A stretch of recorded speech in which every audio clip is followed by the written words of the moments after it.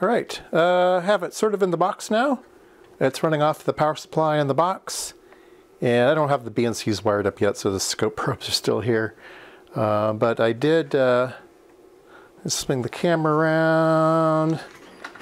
So I did put a control here for the collector voltage, and I do have this wired up for the base currents. And so we can look back there. So if I change the base currents, goes down, goes up. So that's working a treat. And then if I grab the collector voltage, I can make it go down, and I can make it go up and go into breakdown. So that's working good. Definitely have to hook up a switch for PNP, NPN and try that out. Might be a bit tricky for wiring, but I think it's okay. And I need to hook the B and C's up to these ports here. There needs to be another switch here to go from inverted to non-inverted when you go to PNP, NPN. That's why I haven't wired it up to the back yet. So I need to figure out where to put those switches.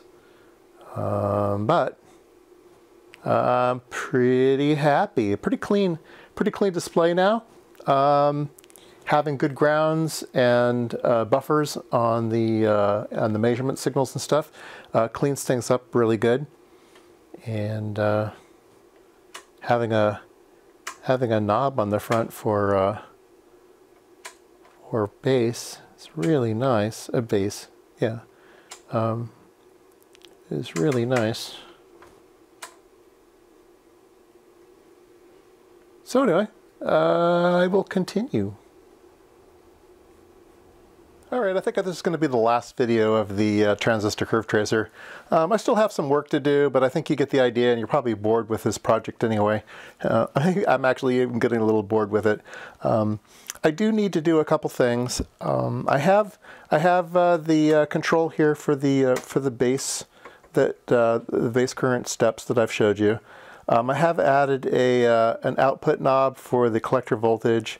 The meter reads the collector voltage, so 100 volt full scale, so that's 50 volts of collector voltage.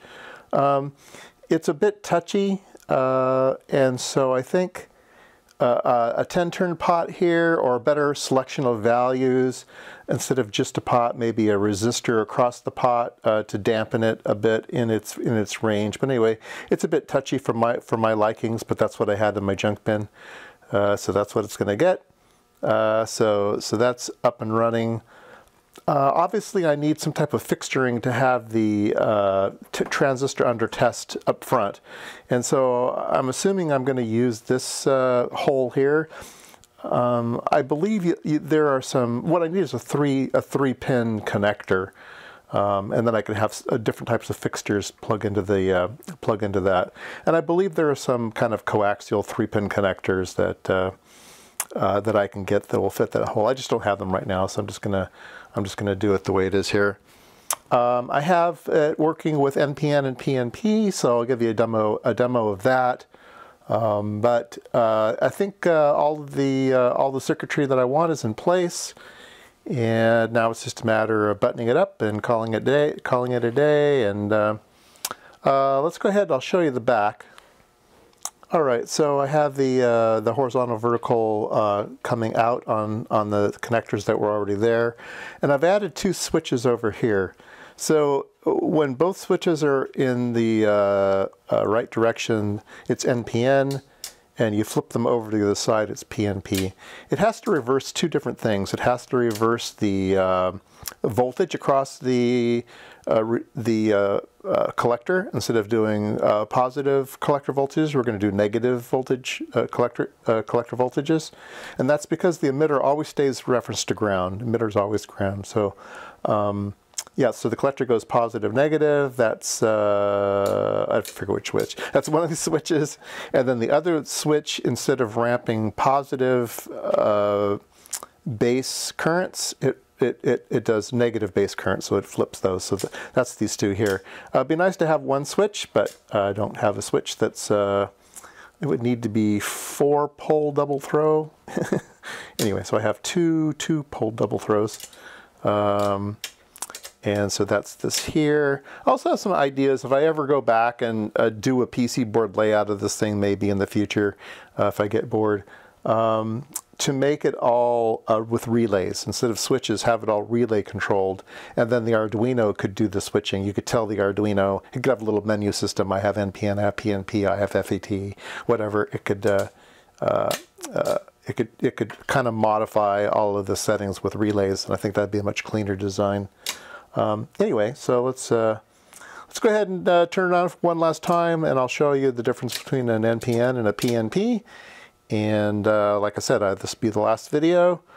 And yeah, I encourage people to build a curve tracer. There's lots of designs out there. You can buy them, you can buy kits, you can all kinds of stuff. But it kind of gives you an idea of what transistors do, and it's a nice learning tool. I'm all about building stuff and then not using it. So I love building equipment and then letting it sit on the shelf. Just the joy of building the equipment is kind of what I get. That's my hobby. I like collecting test equipment. I like modifying test equipment, refurbishing test equipment, designing test equipment, and then never using it. So that's my thing.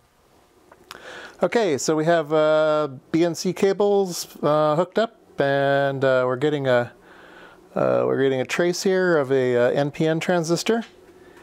And so we will take out our NPN transistor. We will flip the two switches to PNP mode. All right, my PNP ended up on the garage floor, so we can test it, make sure it's still good. Now, one other thing that needs to be flipped in the circuitry, and I just didn't add a switch for it because I can flip it here on the oscilloscope. I am going to show you that the NPN transistor was over in this quadrant, and now the PNP is down in that quadrant. So we need to do a flip-flip. So we'll do a flip on this channel, and we'll do a flip on this channel. Flip. There we go. And now we're up in that quadrant. So we're back in business. So we can reset our 0, and we will set our 0 down here. There we go. So that should automatically happen in the instrument. I just haven't. I actually have the circuitry in there. I just haven't wired up the switch to do that yet. So yep. So there's the PNP transistor, and we can increase the collector voltage on that, and we can change the beta, or the base ramp. So there you go. Curve Tracer project almost complete, but complete for you guys. I'll see if I can let's see if I can draw up a schematic for this thing and maybe post it, but I haven't done that yet. I probably should document it better than I have, even just for myself.